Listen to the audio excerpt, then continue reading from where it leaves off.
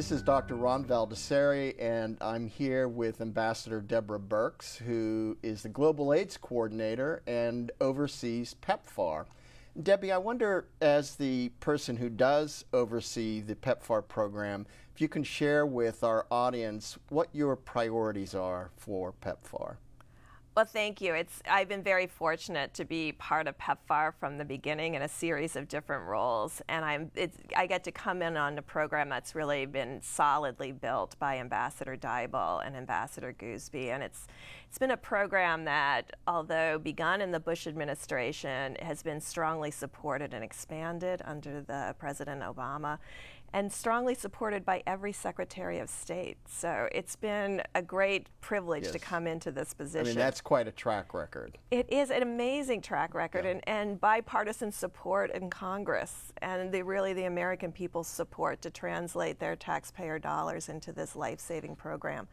I think my real focus is to build on that legacy and bring impact analyses, accountability, and transparency to the program in a new and more open way. So we're really working on demonstrating the impact that this program had. We started with a program that was very much focused on saving lives. It was an emergency, and it was an important time, and many people were dying around the world in resource-limited settings. So we were focused on saving lives, and on the way of saving lives, we noticed that we began to have an impact on the epidemic.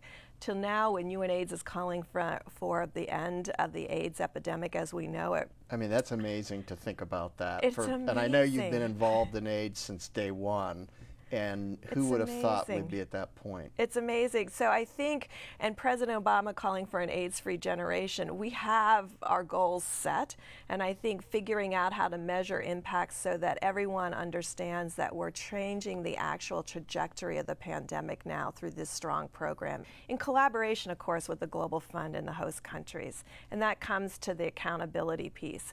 We have to make sure that we have our information available to the American public. So if you go to PEPFAR.gov right now and go under data and results, you'll see all of our budget over time over the last 11 years and all of our results by country, by budget type, by prevention of mother-to-child transmission, by adult treatment, by pediatric treatment, so the American people can follow along with us and people around the globe can see the impact of this program. And so we're calling for this higher level of really transparency joined with accountability. Great.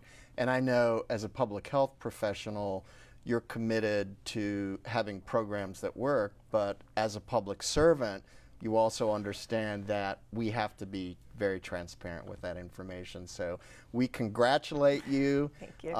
You're doing a great job on behalf not just of the American public, but all of the peoples that are being served by PEPFAR. This is Dr. Ron Valdiserri for AIDS.gov.